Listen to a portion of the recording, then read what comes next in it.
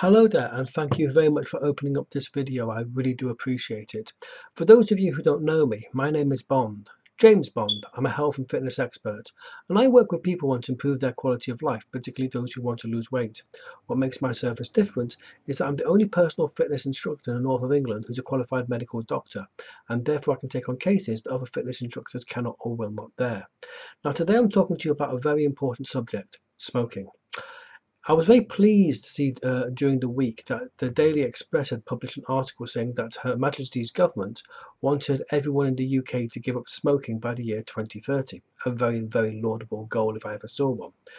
The Department of Health has set itself a great target, but there's one government department that actually wants you to smoke more than anything else. Okay, I'll come on to that in a minute. Now, I also told you about how I managed to get a man who had smoked for 30 years to give up smoking like that. Okay, really easy. Let me talk to you about a very serious matter though, okay? With the exception of smoking, with the exception of anything else, or let me rephrase that, with very, very few exceptions, nothing is more dangerous to the health and well-being of your children than smoking in front of them.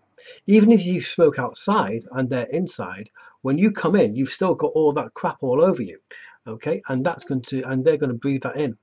Okay, now statistically speaking, for every cigarette you smoke in front of a child, you're reducing their life expectancy by 10 minutes. The younger the child is, the more severe that's going to be. So please don't do it. To my mind, smoking in front of children is tantamount to child abuse.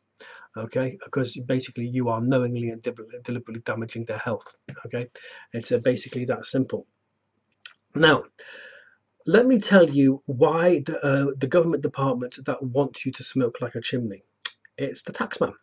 The Department of Health will tell you, yes, but smoking related diseases cost the taxpayer some £5 billion a year. That's true. But the taxman will tell you, yes, but tobacco revenue gives us £15 billion a year. So great, they want to make all that money. The second thing that actually happens is if you smoke from the age of 16 to you're 65, okay, and you work and you drink alcohol and you eat fatty food, guess what? They're getting all your working life taxes off you. And then statistically speaking, you're very unlikely to make it to retirement age, which is why one of the reasons why they keep raising the retirement age. And you're more likely to pop your clogs before retirement age. Now think about it logically. Government income is about £700 billion a year. 1/7 of that, £100 billion, goes on pensions. We have an aging population and fewer people paying into the pot. So what happens? They want you to die off. This is why they do very little to actually get people to give up smoking. If you work out the maths, cigarettes have actually never been so cheap. In the 1970s, cigarettes used to cost you about £5 a pack. Now, when your income is roughly about what, 40 to £50 a week, it takes quite a bit of a chunk out of your pay packet. Now, a pack of cigarettes can set you back what, at most a tenner. Minimum wage gives you £274.38 a week. Doesn't take that proportionately, takes a lot less out of your wage packet. So that's the harsh reality. But it makes it even worse because most people die without a will.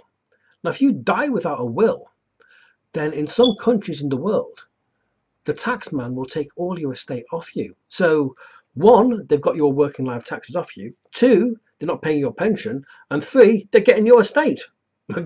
So the taxman, benefits three ways. So, you're doing the taxman a huge favour. Now, let me tell you an easy way to, give up smoking. When I was there, well, first of all, let me tell you two tragic stories.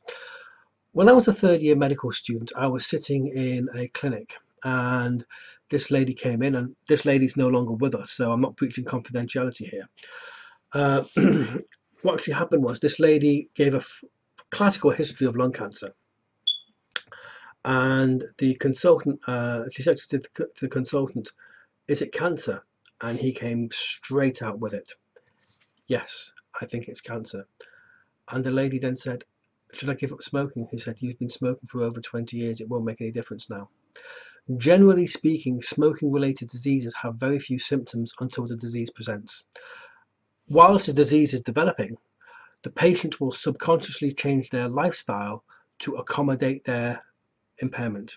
So, for example, if you're getting increasingly short of breath, you will start driving everywhere. You won't walk anymore. Okay, so you won't exercise. You'll subconsciously change your lifestyle to accommodate that. Now, very sadly, that lady's no longer with us. So I'm not breaching confidentiality. You can't breach confidentiality over someone who's dead. Okay, although I did have her permission. Okay, I've still got the consent form.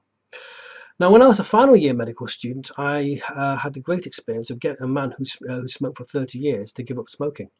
Now, you're probably wondering, how the hell did I do that? I asked to see this patient, had all his results in front of me. I took a full history from him. I said, "Sir, do you have any grandchildren?" He says, "Yeah." "How old are they?" 6 and 8. "Do you love them?" He said, more than anything in the world." I said, "Do you want to watch them grow up?" He said, "Yes." Again, more than anything in the world. I said, "Sir, I'm going to give you a choice. On the one hand, you can continue to smoke. On the other hand, you can watch your grandchildren grow up.